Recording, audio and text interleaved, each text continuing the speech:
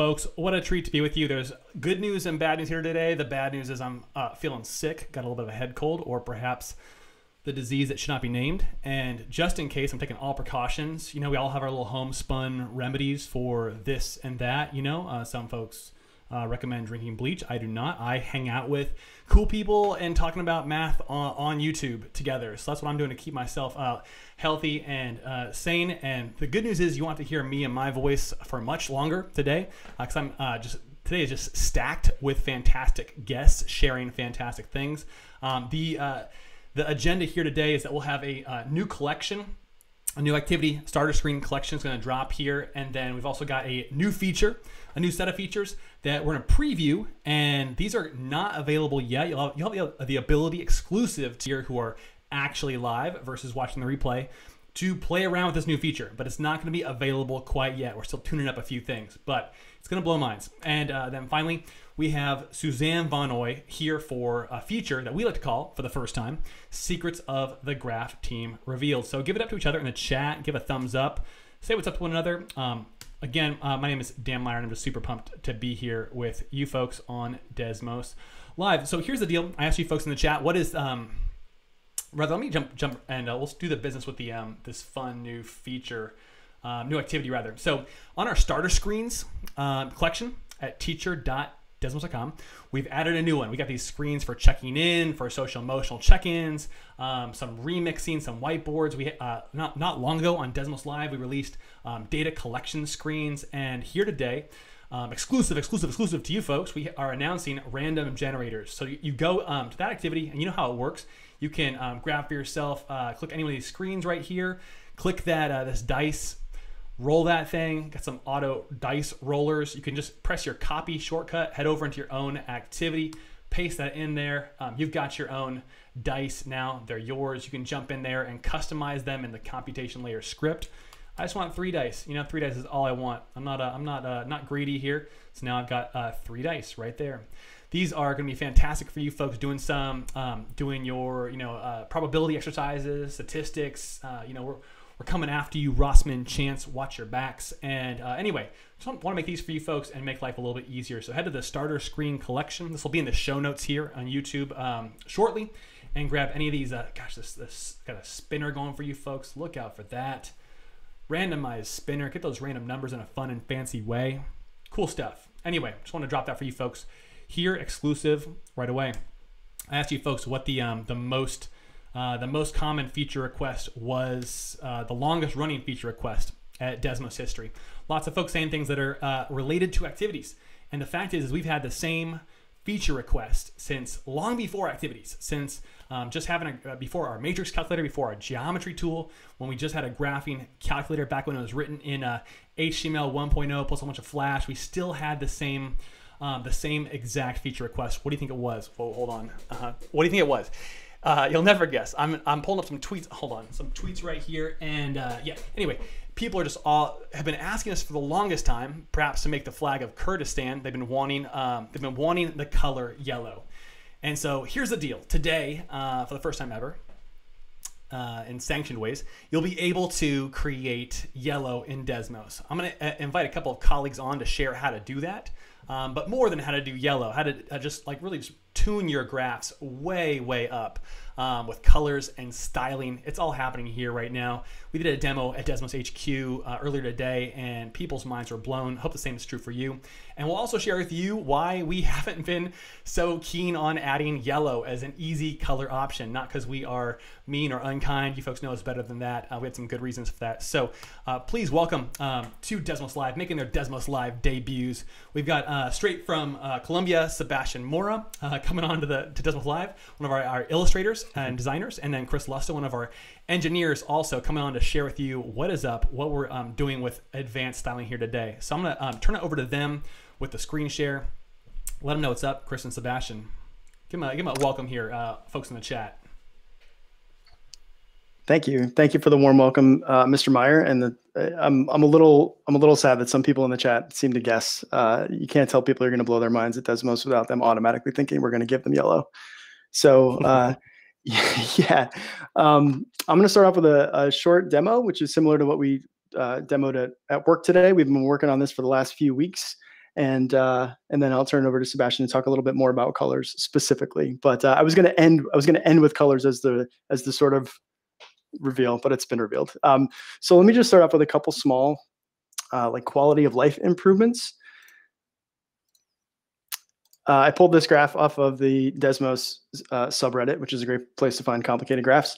This one's not too bad, but we have a whole bunch of expressions, and I'm sure you've been in situations where you had graphs with many expressions.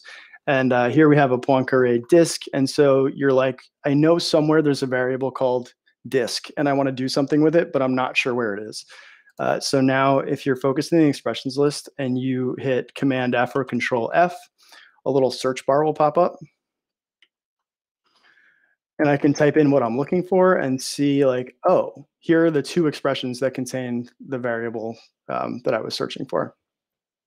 So out of all those expressions, it'll search through your folders, it'll search through everything, and it'll just filter down to exactly what you're looking for. So that way you can make those edits in the one or two places where it matters, and then you can go back to looking at the whole expressions list.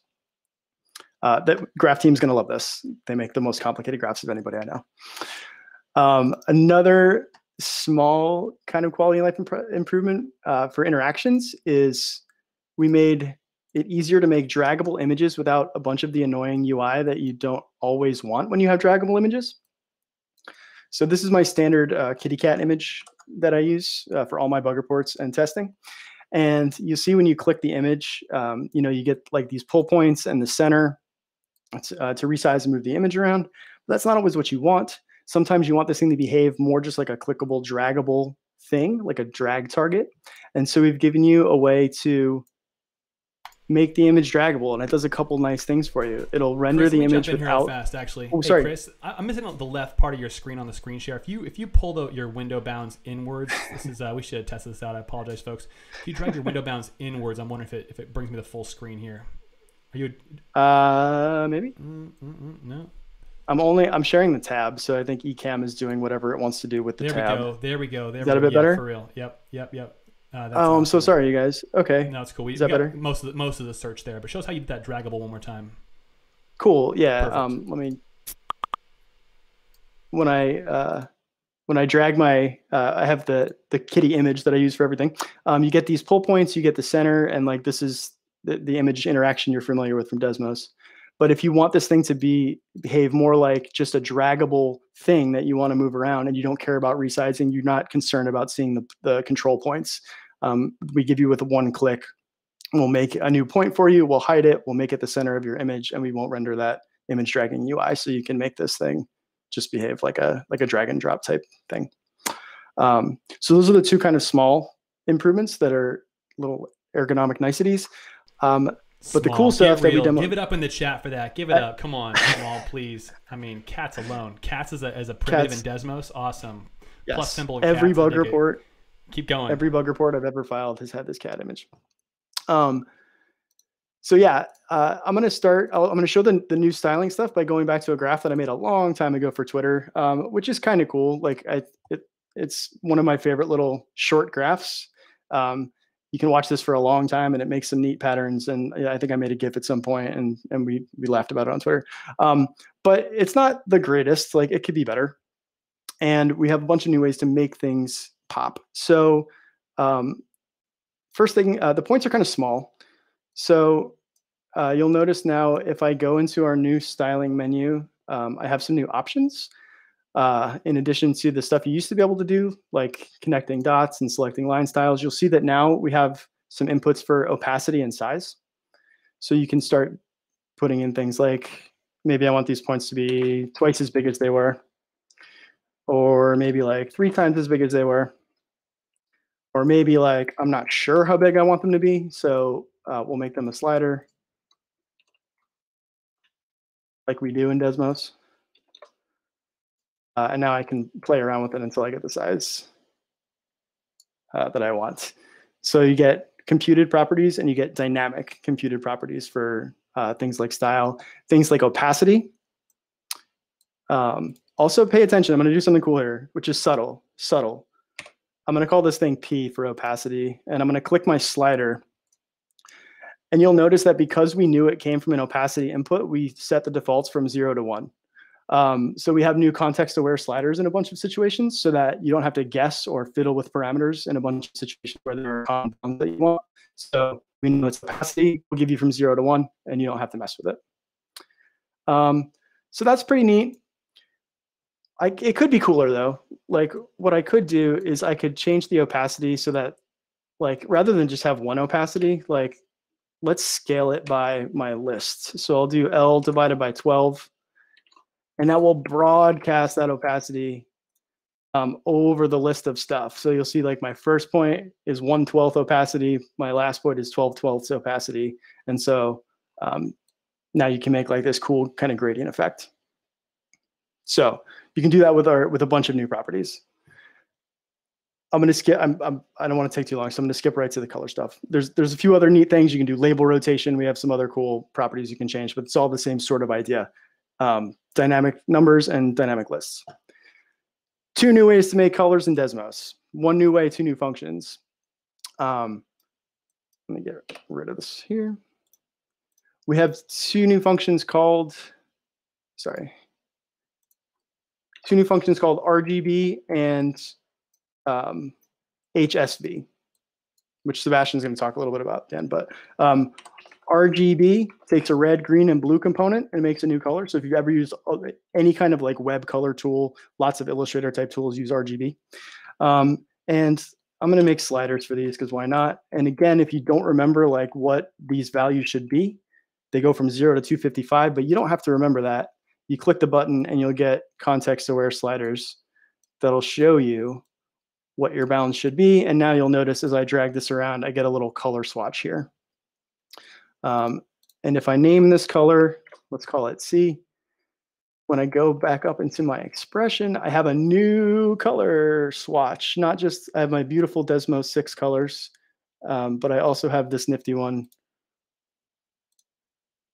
And again, it updates dynamically, so I can make stuff that has dynamic color. Let's make yellow. Why not? I don't know what's yellow. What's an ugly yellow? Like a bunch of red, some green. Like maybe we'll dial back the blue a little bit. There we go. That's pretty hideous yellow. RGB is dumb though. RGB is not fun to work with, so we'll do HSV, which is hue saturation value. And again, you don't have to remember what these parameters are. We'll give you the right bounds. The hue goes from 0 to 360. And then saturation and value are like lightness and brightness. So again, let me name that thing. Oh yeah, cool. And now we can play this around a little bit. We'll pick something in the reddish family and we'll dial up the brightness a bit. Final trick. Also, lists work with colors the same way we do with other styles. So if I change, rather than have H here be a single value, let's make it go from like 1 to, or let's do 12, 24. Let's make a bunch. So yeah, now you'll see my little color swatch is a gradient in my list, and we actually will broadcast that set of colors over the points. So yeah, so you can do cool stuff like make color gradients and opacity gradients and thickness gradients and have it all respond dynamically to parameters in the graph. So not only can you have yellow, you can have like all the yellows you can represent on a computer screen, basically. So I don't ever want to hear another tweet. I don't ever want to see it. I don't ever want to hear another complaint about yellow. It is all up to you now. And Sebastian is going to talk about why you should wield that power carefully. Yes, thank you, Chris. Before that, I just wanted to share a little bit about HSV because it's my favorite way of dealing with color. And for folks who are not familiar with it, so like basically to think about those tools, if you're thinking about hue, it's usually the colors of the rainbow. So like red, yellow, green, blue, purple, and pink, I think. So think about going through those different colors. And then S, it's for saturation. So it's pretty much how bright your color is or how dull. And then the value, it's pretty much how much black and white it has, so how dark it is. So that way you can control a little bit better your colors as you work with this. And so to answer the question that everybody's asking and has been asking for a while, why we don't have yellow as in our default colors, and still we don't have it in our default colors. So accessibility is the big reason, visual accessibility. And so we want to make our tools and our colors and our activities as accessible as possible. And to make them right, we follow different requirements. Having in mind people with different vision impairments. And the key with working with color is contrast. So like when you have two colors right next to each other and compare them, they need to be like different enough so that people with different color perceptions can still tell one is different from the other. And unfortunately, yellow, it's the brightest color in the hue. And so it's super, super close to white. We have white as the default background color in our graph. And so if you use yellow over white, it's going to be too bright. It's going to have a low contrast, and it's not going to show to a lot of folks. So we want a lot of people to be able to interact and use our tools, and especially to see all the amazing work that you create in the graphing calculator. So if you want to use yellow still, I suggest using it on top of a darker color. If it's black or any other sort of dark color, purple works great as well. So start playing with those colors so that we won't have any accessibility issues, and your graphs could go anywhere and everybody could see them. Please, folks in the chat, give it up for not just Sebastian and Chris, but everyone working so hard to make sure that you folks and your students can have ultra powerful graphing experiences, not just powerful, but highly usable as well. Anyone can staple on new features to the old user interface, but we're trying to tune this thing up so it's all even easier than it was before and more powerful. So thanks loads, Sebastian and Chris, for coming online on a Desmos Live and sharing the awesomeness. Give it up, folks in the chat. So coming up in our next segment here, I just want to start by sharing with you this screen from a currently unreleased activity called Dino Pops. And how it works is this: you got a Dino Pop there. If I type in 3 and 6, that's gonna be different. So I make a new box. I make a box that's say 10 in width, and I'll make it 6 in height. And watch what happens here. Here's my box, and the Dino Pop is not gonna fit in the box, and I've got to try this again. And the idea is that, like, okay, so I needed to make this thing a little bit larger maybe. Here it is, okay.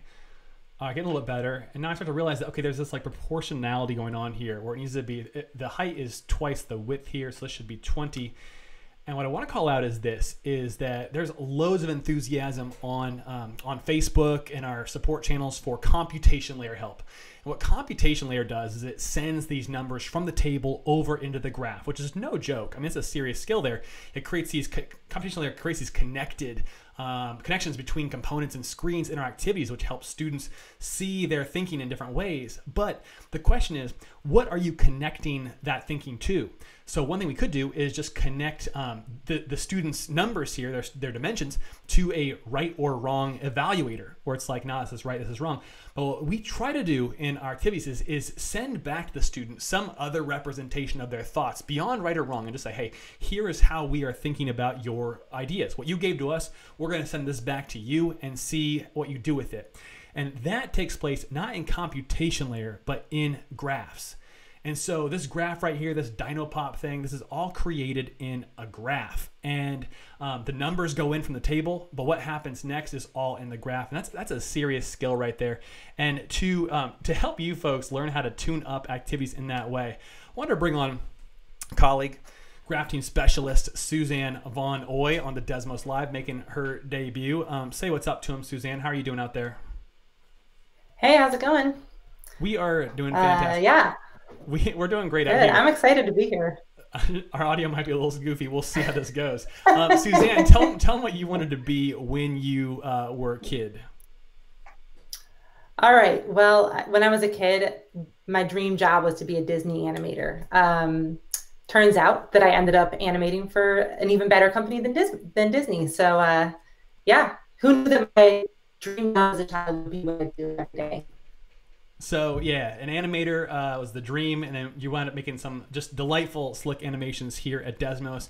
I think it's really the most appropriate thing we should do right now is to drop live for the first time ever the Suzanne von Oy fan cam, folks. Let's do it. Get to know her. Get to know the work.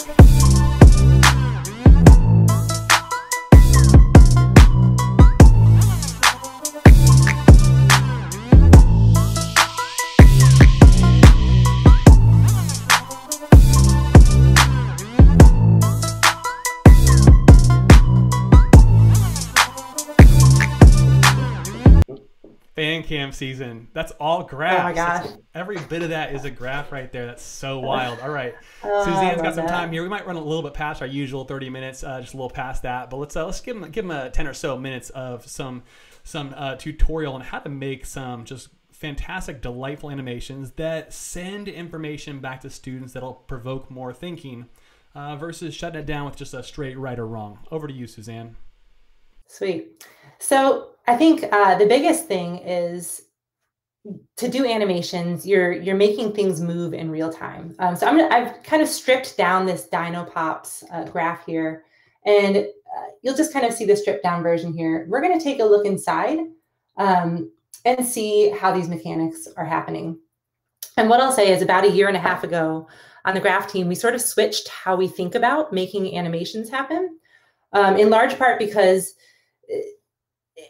this switch kind of freed up our minds to think about the bigger picture of what we wanted the animation to do instead of the tiny little details about how to actually make it happen. So we kind of developed this thing that we call animation timers, but it's really a misnomer, Dan, because I would say it's more like a percentage, an animation percentage. So I'm going to click play here while we're in the graph, and I want you to just watch these 4 numbers right here. In fact, let me see how fast this is going. Yeah. So this is kind of slowed down, but you can see this is counting up from 0 to 1, 0 to 1 over here, 0 to 1 over here. And each time we're counting up from 0 to 1, that's a different part of the animation, right? So we've kind of like pared down what an animation is to just percentages. We say we've got this like time frame where we want to go from 0% of the animation done to 100% of that animation. And we can open up some things, and right in here, I have just a few calculations. There's only a few things that actually need animating in this stripped down version. We need to know where the box is at any time. Starts way out to the right at 15. And as this variable goes from 0 to 1, we're traveling left 15, starting at none of this value, and then zooming up to all of the minus 15. And then for the rollout, once we get to that timer, counting up from 0 to 1, and I'll just get rid of a few of these here. Yeah, then we're subtracting 15 again to move off the screen. Okay. Same thing goes for the y coordinate of the lollipop. We're starting way up high, and then as this goes from 0 to 1, this whole term ends up dropping out. Hang on. Let me see if I got this here. So each of those like subscripty variable things, all those are, they run from 0 to 1. As that t naught goes, they're the different timing. They go from 0 to 1. So like that x, go back down here. So that sure. the x coordinate, a little small on my screen here, whatever, it's cool. It's going to start at 15, and then I got you. Yeah, oh, that's nice. Thank you. And then as a roll in goes from 0 to 1, it comes in more, and then as a rollout goes from 0 to 1, it subtracts off even more, sending it off the screen. Is that right? Yep. That's exactly what it's doing. Yep. I can follow that math. So how do you get those timers to move from 0 to, like, it's just wild to me that 0 to 1 is just a powerful, like, it's 0%, 100%, and that controls so much there. So how do you make that happen? Yeah, totally. So it turns out that the way that we started making this happen, and we've since moved a little bit past that, but the most powerful function that we have is the median function, which we usually think of in terms of measures of central tendency. But in this case, we're thinking of it as the middle value of these 3 functions. So we've got y equals 1, got y equals 0, we've got y equals x. And at any given point, only one of those three things is in the center, right? So this is the one in the middle right now. Here's the one in the middle right now. And here's the one in the middle right now, right? And so by taking the median of these three pretty simple functions, now we've got a function that just stays at 0, suddenly goes up to 1, and stays at 1 for as long as we want it to. Yeah, so what do you think, Dan? Should we try to make some animation timers? Okay, yeah, let's do it. So show the median function. Let's see here. Yeah, there it is. Okay, that's beautiful. Here's the median function. Yeah, but but zoom in on that right there, that A anime right there. And I gotta say, this is so Suzanne's dropping secrets right here. I hope you appreciate this. You know, there's kind of the omerta code among Desmos graph specialists. Like, typically we'd have Suzanne in some kind of, you know, a mask or with some kind of voice distortion technology. I'm just hoping that folks are cool with her dropping all this. But that's wild to me, this median function here. It's like, okay, let's look at 0 and 1 and t, and whichever one is in the middle at a given moment. I've used median to like find the middle number of a list, but this is like, we'll always keep 0 at first and then t, then 1 depending. All right, let's keep it going here. I dig it. Okay. So Dan, I think a lot of the teachers that are hanging out with us tonight are probably familiar with function transformations. And that's what we use a lot to make these things happen. For example, if I say y equals, should I zoom in a little bit again? Let me do this. Yeah, bring this over where we can see it. How's that? Can we see that okay? Yeah, great. So if I do y equals animate of x, that's going to just look exactly like animate of t. But if I do x minus 1, I've now shifted this over a little bit, right? And if I do minus 2, this is just your classic shift. And this is how we get things to start at different times, okay? And in a second, we're going to actually put this t0 in, which is going to allow us to actually make things that have changing values. The only other thing I want to mention is that you can also change how long it takes to go from 0 to 1, right? By dividing by something. How long do you want it, Dan? What do you think? 3 seconds. 3 seconds, you got it. Okay, we're going to make our very first animation timer. Are you ready for this? I'm just going to call it like A1. How's that? First animation. It's going to start 2 seconds in. It's going to take 3 seconds long, okay? So let's kind of hit play here and see this happen. There it goes. There it goes. Started at 2 seconds, 3 seconds took exactly. 3 seconds to last, and now it's at 1, and it won't do any more past that. Yeah, no. All right. You want to make a couple of others real quick? Let's do 2. Let's just make a couple let's start one that's like starts at, like it starts right away, like right when T0 starts, and it takes 2 seconds to finish, so that it'll finish right when the next one starts. I'm kind of going out of order here. Love it. Yeah. You know what? Why don't we like let's switch around. Shift these around. First one. A1, A2. Thank you. Love Okay. it. And then let's do a fast one that starts right after that last one. So if I got this right, A3 equals animate. So like 5 times quantity T0 minus 3? Or hold up. Minus 5. Minus 5. Start at 5. And you're going to multiply it by 5 so it goes really fast? It goes fast, yeah? Is that cool? Yeah, totally. And you know what? I'm gonna do you one better and just say I want it to take exactly 0.2 seconds. Oh, and all right. So multiplying by 5 is going to have the same effect as dividing by 0.2. But I like to throw it down here in the denominator because to me, visually, it's a lot clearer about what we're doing. So yeah, we got a few timers. Should we just watch them count up real quick? Yeah. We'll just watch them count up. Yeah, here we go. Okay. That one? Next one starts, goes slow. Next one starts and goes fast. Boom. Real fast. Let's make something move. Let's do it. All right. Now, let me just actually zoom us out a little bit here again, because I have our little friend, Mr. Dinopop here. Okay. So I think we should make Mr. Dinopop actually do a few things. So the chat got real quiet. I think everyone just died in the chat.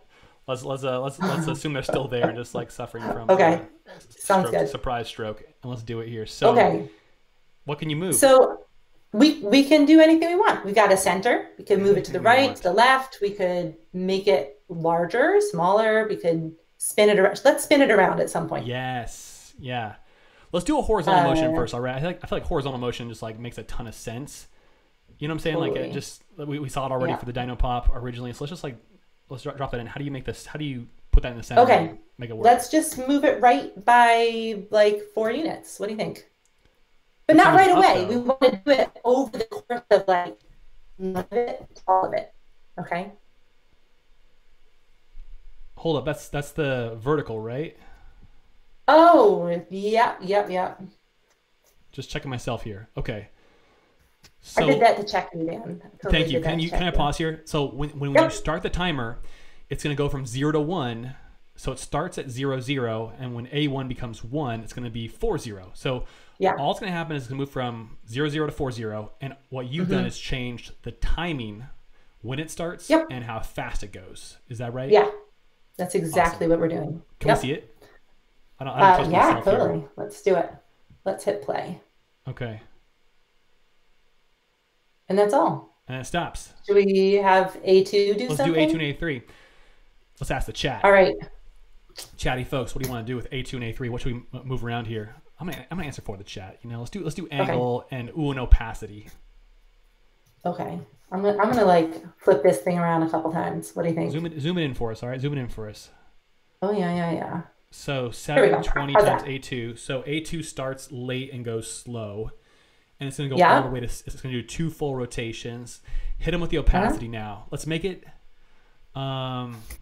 Let's make it fade out. So if it fades out, we don't want to do just times A3, right? Because that's going to go from 0 to 1. We want to go from 1 to 0. So we got to do the quantity 1 minus A3. Is that right? Yeah, that's exactly it. Because when A is 0, this whole thing is going to equal 1, right? And by the time A gets to 1, this whole thing is going to equal 0. So that's kind of how we reverse going from 100% of something to nothing, okay? Yeah. Are you ready for this? I don't know if I'm ready. The chat's definitely not ready. People are losing their mind at what you're up to right here. Spin it. Boom. And I don't like it though. I don't like how fast that faded out. It looked like it just disappeared. Okay. I was wrong about what I wanted to do. Change the point to maybe yeah. Maybe, and let's just pause for a minute afterwards. Let's just like give it a little pause. Oh, so you changed that 5.5. You added a half-second pause. Is that what you did? Yeah. Okay. I like a good little pause. Yeah. Spin it. Doing some donuts. Hold still. And then bye-bye Dino Pop. Oh, my goodness. I feel like I've learned so much here. Suzanne, I don't know if you've been able to see the chat, but we got people who are talking about from the unofficial Desmos Discord here, and Discord is a word that I only learned, in its internet-y sense like a month ago, but they're here. They found out about you, and you got a bunch of fans now, and they're saying that they used to do this thing with minimum. They used to do like this combination of min, max, and then combos of these different variables. I just added one to the stream here, and they're freaking out that they now have this median function just gets it done. So Dan, I want to show you one thing, because we realized after, I'm just going to turn this image off for a second. So you'll notice that this is a pretty sharp curve, right? Not even a curve. It's just sharp, which means that as this thing moves around, it's kind of jerky. It just kind of like starts and bam, it stops. Okay. And then a lot of times we want to have kind of this sense that we're easing into something or easing out of it. So I have a few other curves that I want to show you. The first one eases in and eases back out. Zoom in. And we use this pretty often. Let me zoom in for this. Oh, over here? Both. Give them both. Both. They deserve it. Let's do both. This is fantastic. Okay. So we've got that one. Sometimes we want things to come in really quickly and then slow to a stop. Sometimes we want things to just ease in and then just kind of zoom off screen or something like that. So we kind of shape the animation curve to what we want it to do. Okay. But you'll notice that it's always going from 0 to 1. Okay. And this was kind of like this aha moment for us as a graph team a year and a half or so ago. Just like it frees up so much brain space to think about the other parts of the animation when you're thinking of all of the parts moving from nothing to 100%. Yeah. So cool. That rocks. In fact, why don't I just do this one time? I'm just gonna. Why don't you? Get rid of this one. Not? why would I not? I'm just going to kind of get rid of a couple of these things, turn the image on, and use the one that's a little smoother. Okay. And we'll just see how much nicer it looks. Oh yeah, look at that, how it kind of like eases into a stop. Good grief. Okay, too much fun, too much fun. But Dan, the thing is that this just animating on its own isn't so helpful without being able to connect it to the other parts of the graph. Let me just turn that dyno on again. Do we have it? What happened to my dyno? Oh, here we go. Okay. What do you think? Should we add a button? Kind of connect it up just a little bit? Yeah, just show them how this works in the actual activity. Then, like, look, so now like the graph. I just want to keep on working here, Suzanne. Show them how it's done. But while you work, I want to stress that the computation layer is super important to connect various aspects of the activity. But the graph, as you folks have just seen, the graph is what contains so much of what you might associate with the delight and learning and engagement of a Desmos activity. And I just honestly, like, if you don't get the Desmos curriculum this winter when it goes live, fine, but find yourself a digital math curriculum that cares enough about the student experience to use a smoothing function. I mean, get you a math curriculum that cares that much. I mean, I want that for all of you. Okay. So what Suzanne did right there, just show them what you just did there. You named that button. Name that button. Zoom it in for us a little bit. Yeah, there we go. Dyno button. And then in the computation layer for the graph, pop that open. And that T0, you just like say, hey, watch the time since press when the dyno button rolls. One line of computation layer code. Show them one more time. Yep. Okay. Press it. Press that. Or sorry, preview it. Let's see what happens here. All right, and then that will trigger that entire animation that you folks just helped us all build. What that means Suzanne did. Whatever, same difference. Give it up for Suzanne. Secrets of the Graph Team revealed. If you want her back on to share more secrets, or if you want to meet any of the other Graph Team specialists doing this work, you better give it up in the chat right there. You better subscribe also. And I just want to say, Suzanne, thank you for coming on and betraying the code of confidence of the Graph Teamers. Thank you folks for going a little bit late for us here. And I got one person in the chat who was like, this is perfect. Finally, I have an answer to the question, when will I ever use cubic functions? And the answer is when you're working for Desmos, making awesome math curriculum. Or you're a math teacher or a graph team specialist. Finally, we got that need for cubics. So Suzanne, I wish for you and I wish for everyone who's joined us on Desmos Live a safe and happy Thanksgiving holiday. If you're here in the States, I hope you folks stay real safe with what's brewing out there. I hope we all get our negative tests coming on back. And I'm so pumped.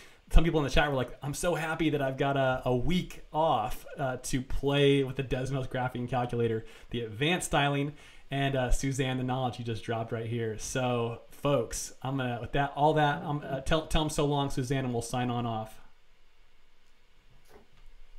Bye, everybody. See you, everybody.